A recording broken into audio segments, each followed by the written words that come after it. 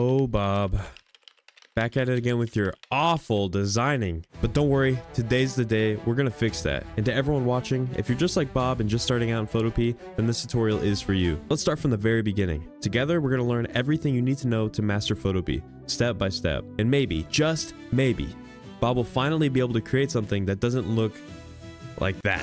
When you open Photopea, you'll see a layout similar to Photoshop. Don't let it intimidate you. I'll break it down in detail. So the first thing you want to do is create a new project. So click on new project right here. Here are a bunch of preset sizes for whatever you want. So YouTube cover, which is a YouTube banner, Twitter header, YouTube thumbnail, then there's print, photo, screen, mobile, ads. So if you don't know what size it is, you can either Google it or look here and see if you can find it. Personally, I just type it in because I know what it is. So 1920 by 1080 is 1080p, for example. So we'll just go with 1920 by 1080. It's a pretty standard size. Pro tip, double check those numbers or you'll end up like Bob here. If you need to fix it, I'll show you how to do that in just a second. So here is your DPI. So keep it at 72 for most web projects and 300 for print designs. Pick a background color or leave it transparent for more flexibility. It just depends on what you want to make. So transparent for transparent backgrounds and white for most things, and you can end up adding your own background as well if you want. And then click create. If you need to fix your size later on, go to image, canvas size, and type in the proper size. Okay, so here's an introduction to Photopea's interface. The toolbar is on the left. This is where you'll find all the tools like the move tool for repositioning, the marquee tools for selections, and the brush tool for creative painting. Hover over each tool to see its name and shortcut. You can also right click on them if they have this little arrow at the bottom right, and there's actually more tools within that tool. Next we have the layers panel, and it's on the right. Think of layers as transparent sheets stacked on top of each other. Double click the layer name to change it, or right click for additional options. You can also double click that layer and get even more options, the layer style menu, which I'll dive into later. At the top you'll see a menu bar for advanced options and adjustments. From here you can access filters, image settings, and more. Finally, the properties bar at the top, right here. It changes depending on what tool you have selected. Easy there, Bob. Let's take it one step at a time. Now that we have a canvas, let's add some elements. To add text, select the T tool from the toolbar, click your canvas, and start typing. You may notice that your text is really small and you cannot even see it. So if you go up to the top, you'll see a bunch of options up here. This is how you'll edit your text. So if you hit Control A, it'll select all of your text, and you could change the color up here to whatever you want. I'll also show you how to make gradient colors later on. For the size, the max it goes is 150, but you can go even bigger by typing it in manually. Here you can also change the font as well. And there's hundreds of fonts already in Photopea. Up here you'll see a warp button. If you click on that, there's a ton of cool options you can do with your text. You can arc it, bulge, rise. There's tons of options to make your text look really awesome. Hit that check mark when you're done, and now you have some pretty cool text. To free transform this layer, click Ctrl, Alt, and T on your keyboard, and a bunch of boxes will pop up. There you can grab one of the boxes and drag with your mouse to make it big. Or if you hold Shift while dragging, you can squish it however you want. To add an image to your canvas, go to File, Open and Place, click the file, and it'll bring it into Photopea. Or you can simply drag the file from your file explorer into your project and it'll appear the same. There you can resize it, click that check mark when you're done. When you're dragging an image, you'll see red lines pop up. That is because that means you are in the middle of the image. And if you drag it straight to the middle, it'll look like a crosshair. Now let's say you want to duplicate this layer, click either Ctrl C and Ctrl V, or click Ctrl J. That'll duplicate your layer. And now let's say we want to rotate this. Click Ctrl, Alt, and T to free transform it. Hover outside of the box a little bit and it'll look like this. And then you can drag your mouse and rotate the image. Click that check mark once you're done. Let's see what Bob's doing. Bob, were you even paying attention?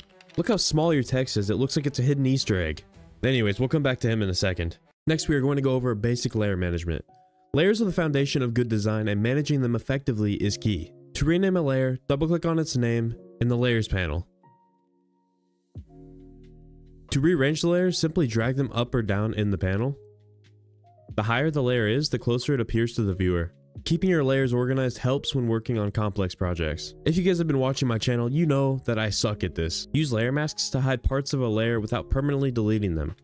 Click the raster mask button down at the bottom right. Go to your brush tool on the left side of your screen in the toolbar section. Make sure that one of these boxes is black and the other is white. One is for deleting and one is for adding. And then up here you can adjust the size of your brush. as well as the hardness. Or you can hold Alt on your keyboard and right click on your mouse and drag it right to make it bigger, left to make it smaller, up to make it softer, and down to make it harder. And then once you have your black one as the top one, you can draw and erase part of the image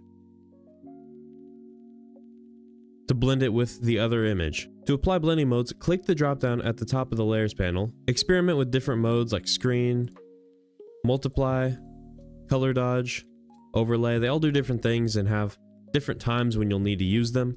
But if you have a black background on an image, screen is the way to go to remove it. You can group layers by selecting them on the right side by holding Control and clicking them, or holding Shift on the top and then clicking Shift while left clicking on the bottom one, going up to layer and clicking group layers, or clicking Control G on your keyboard. Or if you want to make them all one individual layer, I like going to convert to smart object and it'll make it one layer. Oh no, Bob accidentally drew on Sonic's face. Don't worry, Bob. Hit Control Z to undo. Undo is your best friend, or you can go up to edit and step backward if you need to undo multiple actions. Next up, we got adjustment layers. Adjustment layers allow you to make non-destructive edits to your project. So let me show you. Go to the bottom of the layers panel and click the adjustment layer button. Choose from options like brightness and contrast, hue and saturation, or even color balance. If you want to do all this but just apply it to one singular layer, then I'd recommend going up to image adjustments and clicking it here instead. It'll apply it to only that layer. Now if you go down here and do it, let's do brightness and contrast for example. It'll apply to every layer below it. So we could have 1,000 layers under here and it'll affect all of them. Or if we drag it below layer 1, it'll affect everything below layer 1. So let's tweak the brightness and contrast. If you move up on this slider, or you could even go down on the sliders, you can make the image look really good. Let's go to curves and try out curves. I recommend curves to make every image pop a little bit more. All you have to do is go up on this line a little bit and down on this line. It works every time. If you remember earlier, I showed you a raster mask and how you could erase it and add stuff to it with the brush tool. These adjustment layers come with the raster mask already on it. So if I go to my brush tool again, I can actually erase the curves, or I can bring it in by clicking X and switching it back to the white one. Another one that comes in handy with most designs is if you go to hue and saturation, you can adjust the color of the image with just this slider. It works really well with designs like this because it makes the image still look good no matter what color you choose. Bob, less is more, buddy. Let's dial that back a bit. Next, we're going to be working on layer styles. Layer styles are my favorite part about Photopea, and they're also a powerful way to add effects like shadows, glows, and strokes to your layers. This will really make your design stand out. To add a layer style, double click on the layer you want to edit. So for example, I'm going to go with background. It'll open the layer style panel where you'll do all your work. Let's start out with color overlay for the background. If you check that box, it'll enable the color overlay. There you can adjust the blend mode, the opacity, or change the color of it. Now let's say this is kind of bland and you want something more. Well, there's a gradient overlay button right here. Make sure you uncheck the color overlay or else it'll overlap the gradient overlay. If you go into here, you'll see even more settings. You don't really have to worry about this. All you want to worry about is this one right here. So if you click on it, you'll see a bunch of boxes pop up. You'll want to focus on these down here. So if you double click it, you can choose the color from yellow to red, for example. Or if you click below this bar, you can add even more and have a multicolor gradient background. And you can drag them and adjust them. Once you're done, click OK. Or you can adjust the scale as well, which I recommend doing sometimes. And the style, you can change it to make it a circle or like it was before. And there's a bunch of other options as well you can mess around with. There's no right way to do this. It's completely up to you how you want to do it. It's completely subjective. Now we're going to add some text and add some layer styles to that. So go to your text tool on the left and type in your text. If you remember from earlier, you'll know how to do this. Go ahead and make your text bigger and change the color to white. I'm going to change the font as well because I want a thicker font to show off these layer effects. We'll go with indigo, which is a really good one. Check mark, Control Alt T if you remember, and drag it.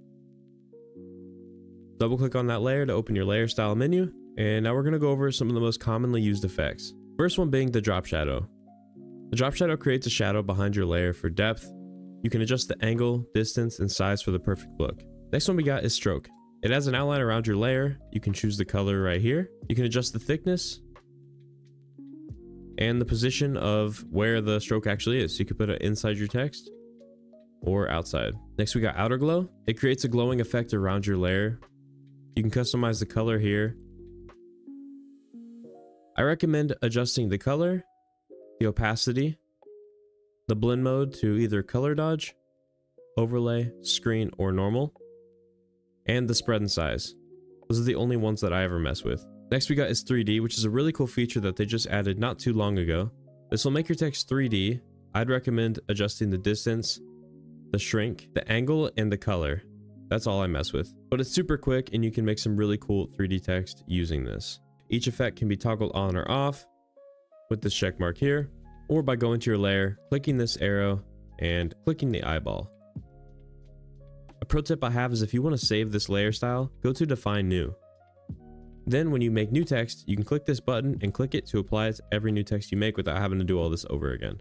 Once your masterpiece is ready, it's time to export. Go to File, Export As, JPEG for smaller files, PNG for transparency, or SVG for scalable graphics. I'm gonna go with JPEG. Adjust the quality slider here to balance file size and image clarity. For most web uses, 70 to 80% works perfectly. But you'll notice the difference between 100% and 99% size-wise is crazy. So sometimes, if it says the file's too big on whatever I'm trying to upload it on, I go to 99% and it cuts it to like half. For professional printing, I recommend TIFF or PDF for the highest quality. Don't adjust the size here or else it'll squish your image. I recommend going up to image and canvas size like I showed you earlier. It's definitely a better way to do it. Once you're done, click save and it'll save it to your file explorer. As you see here, it just says new project 2. I'm back at it again with not naming my freaking files. I'm sorry about that. Guys, please do it. It'll make your life so much easier. I just need to take my own advice. So that's it for this beginner tutorial. We covered the basics of Photopea, from understanding the interface to creating your first project, adding elements, managing layers, using adjustment layers, exporting layer styles, and exporting your work. Bob's getting there and so will you. Who knows, maybe you'll surpass Bob in no time. I'll see you guys in the next one. Peace.